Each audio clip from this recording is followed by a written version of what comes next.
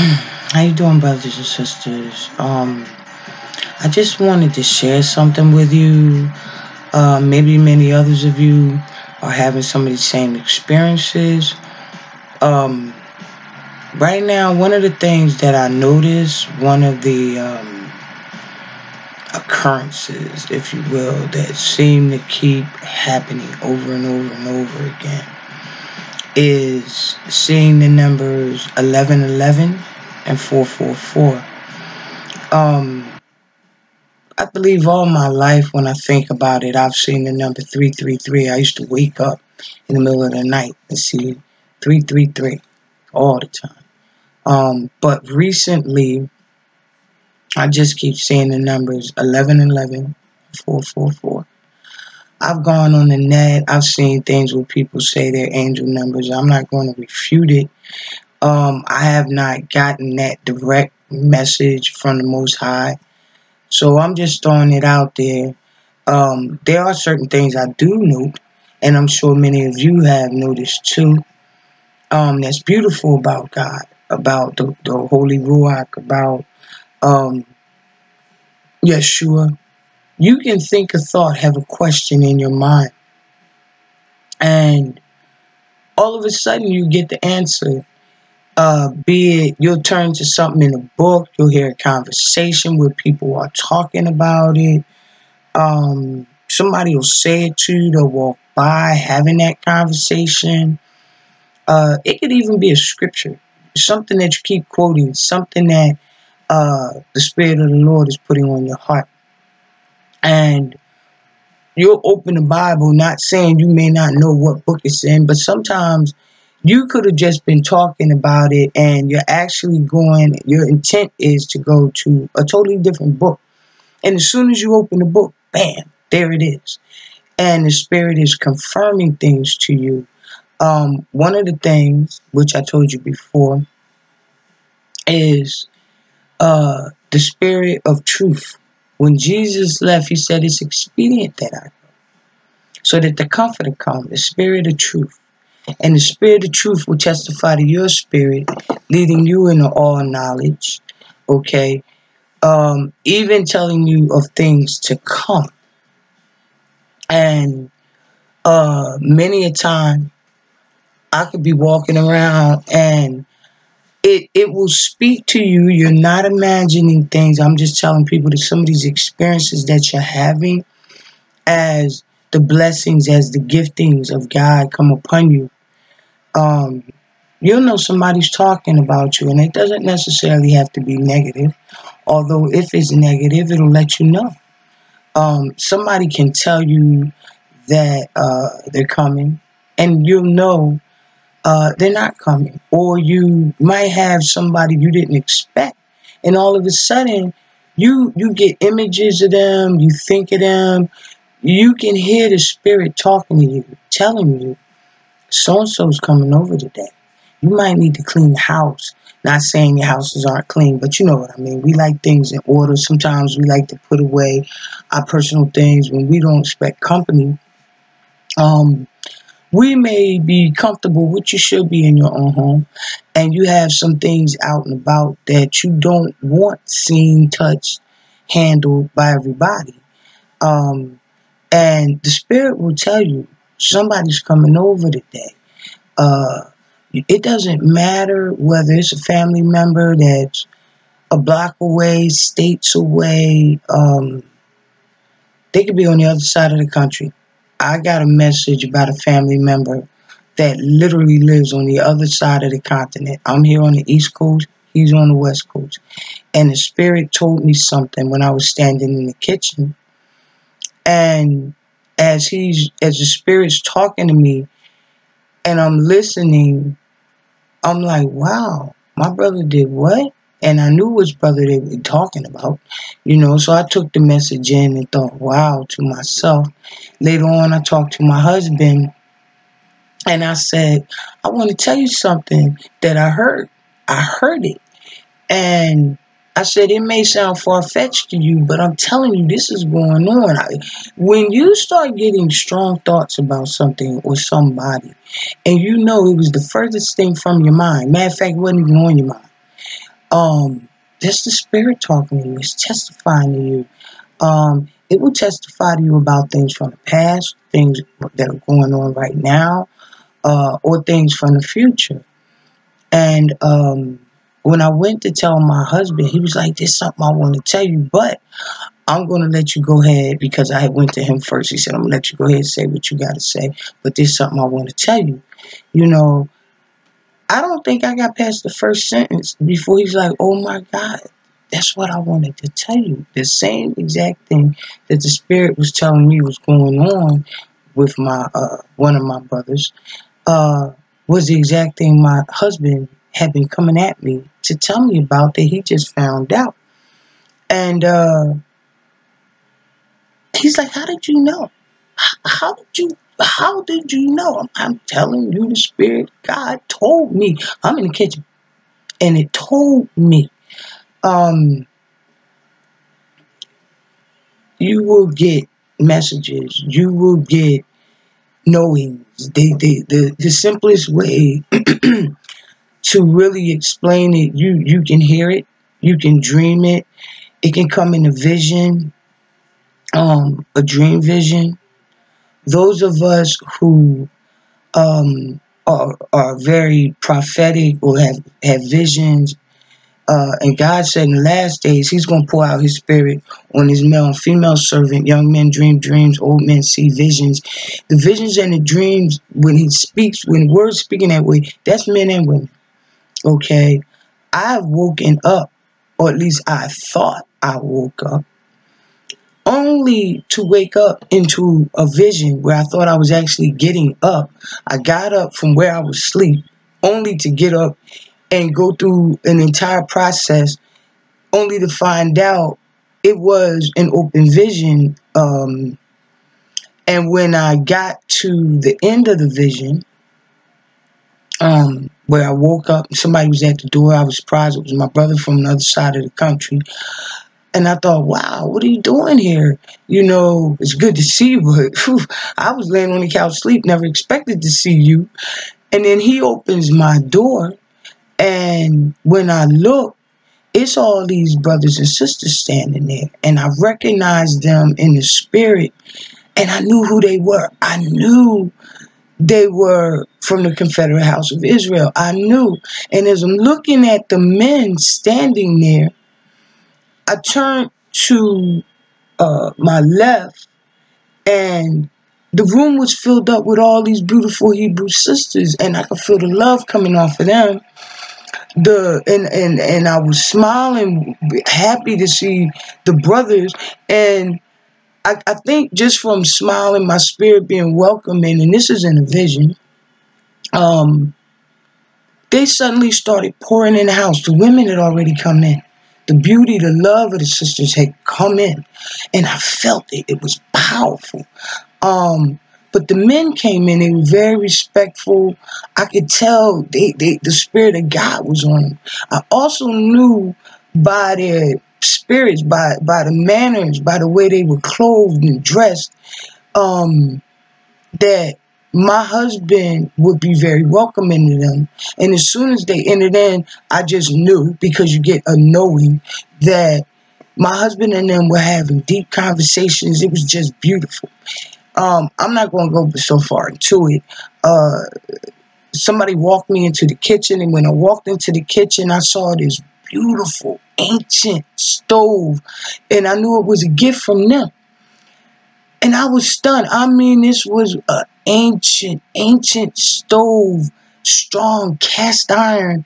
And then at one point, I started kind of getting a little upset, like, wow, it doesn't have burners. I like to cook. It doesn't have burners. Where's the burners? There's no gas on this stove. And then the man that was showing it to me, he pointed to these burners, and not only did it have burners, it had 6 burners, which made me happy because that means I can get more things done on it. And it was very broad. And something was in the oven, and I knew something was being prepared. Something was about to be birthed. There was something new was coming. The vision went on a little bit further. I walked through a doorway and ended up in a world or where it was all our people, and the atmosphere was so charged with the spirit. I knew I was home. This building I walked into, I was home. I I was more home. I walked out of the house I live in, went through a door, and ended up in this other building, this room.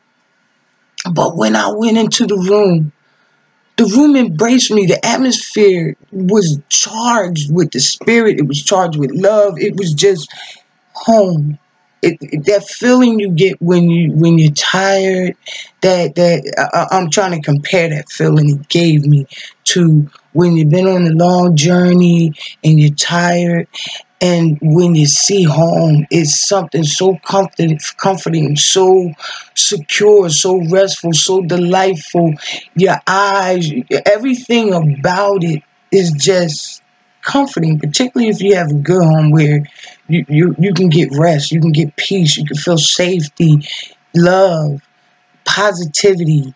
You can be you, the best you can be. There's no hindrance there, there's support there. All of that, the atmosphere was charged. It was just charged. And I went through a door and I ended up on a street.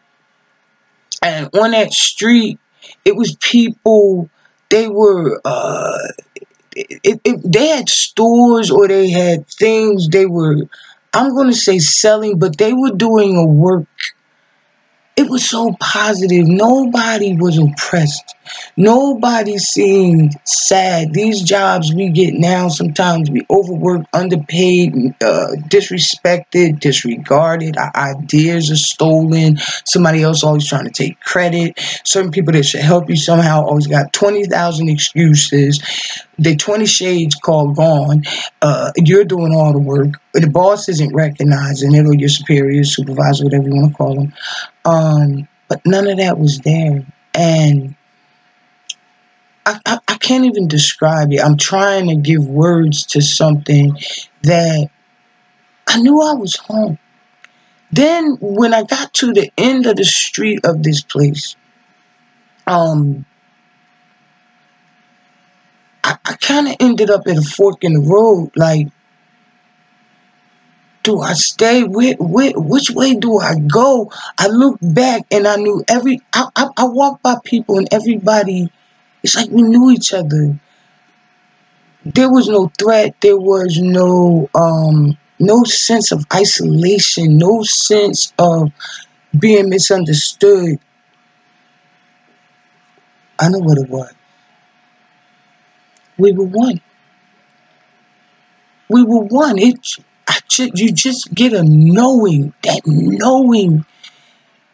And my heart was at peace. My mind was at peace. And I remember thinking, I'm home. Wherever I was before, I thought that was home, but no, this is home. I'm home. And then all of a sudden I woke up and I was on the couch. The couch that I thought I had woke up from when I woke up into the dream vision. My point being, the spirit talks to us. It uses so many means and methods. Like I said, I've been told I could be great, go upstairs, take a bath, take a shower. No, the doorbell's going to ring in about 20 minutes. And it's like, the doorbell's going to ring. You want to be down here for this. Don't go take your bath yet. Wait. And I'm listening to it, and within the next 15 minutes or so, ding dong, there's the bell. Okay, or the phone, and I know who it is. Or you feel it. It just talks to you. You see it. But one of the things is these numbers. They're repeating numbers. 1111 and 444. It's just so constant. I do see other ones. For some reason on, I believe it was Wednesday. It was Wednesday past. I saw 1010. I'm walking by in the living room. I saw 1010 on the TV's clock, the TV's digital clock. Then I go somewhere else in the house. I'm doing something. And then I see 11:11, which I'm like, okay. But then it kept getting deeper. I went to do something else, and I turned, and I think I picked up my cell phone and hit 12:12. And I was like, what are the odds of this? 10:10, 11:11, 12:12. And like I said before, sometimes I get messages and they're not always immediately revealed. They come in time. Some are immediately understood, but um, certain things that the Lord does is pregnant with revelation. It's pregnant with knowledge. It's pregnant where He'll speak to the current. He'll show you something from the past, and He's giving you knowledge about something that's going to come in the future. But He does it. The eternal speaks in the now. It comes in the now. Um, and that was just something I wanted to share. Um, Maybe there's somebody else out there. I mean, I went on, I Googled it. You know, people tell me, oh, that's an angel number, you know, and that sounds beautiful. I just, 11:11 and 444 are everywhere. I've seen 222. I used to wake up all the time, 333. Something's going on. It's just everywhere. 333, and then I go back to sleep. Wake up another night, 333. But right now, I'm having the 11:11s and 444s. Like I said, Wednesday, it was 10:10.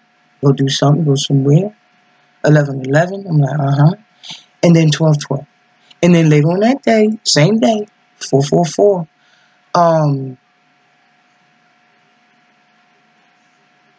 I know there's something in the numbers. I know it because it's constant. It's actually increasing. It's more than constant.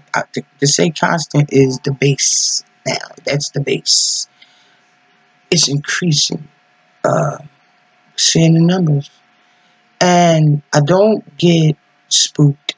I believe in the Most High. I don't believe in um, tarot and psychics and all that crap. Anything that's not of God, I turn my back on it because I'm the child of the Most High God. But I know there's something to it. I know it's spiritual. I know it. And I just wanted to put that out there because somebody else may be having that experience too. I realize as our awakening increases, there are a lot of blessings. There are a lot of manners that the Spirit of the Lord spoke to us in, communicated with us, blessed us, opened our eyes, taught us. And I believe those manners are going to increase. They're on the increase for not just myself, but for others. Like I said, I had always seen visions and dreams, but something is like it's picking up speed. It's going into turbo. And I just wanted to share that because it was on my heart. One of the other things somebody had been talking about, the books that I had discussed. Some of the books that you should buy. Excuse me, I'm still working this flu out of me. Forgive me. I want to put a picture, or I want to put, this is the Cepher. This is the Cepher. Okay. That's the Cepher. It's a thick book. Okay. And it has many, many books in it. Okay. It speaks about the Catholic Church and different people who took the books, those other books, out of the Bible. This is a Bible.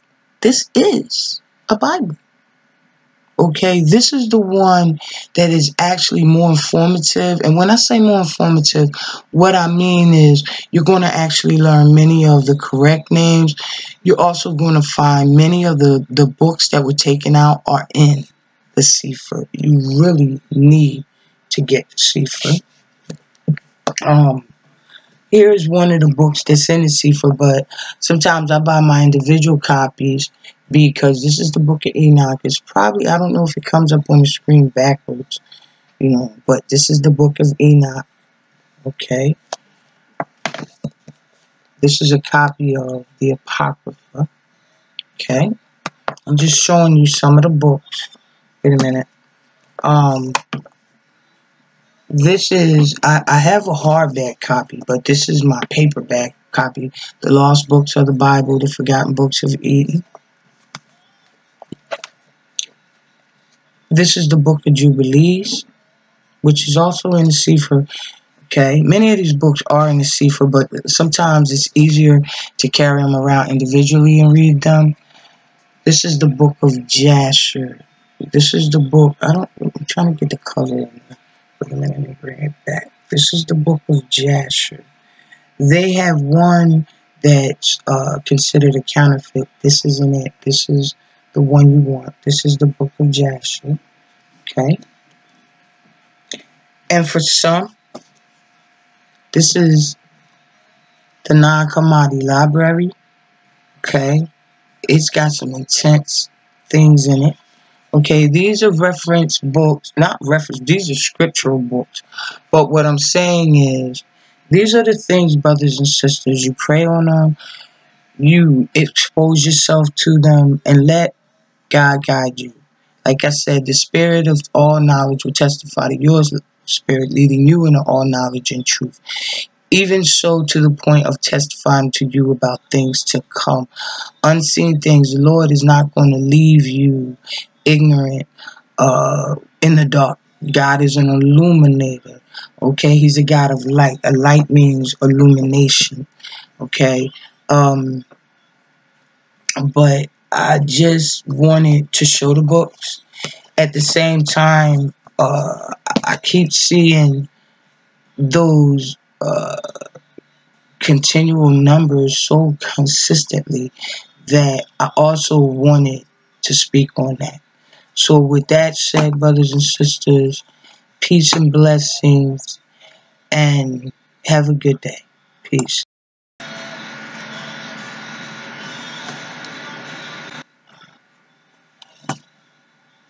Is this still recording? I thought I paused it, but it doesn't look like it's paused anymore.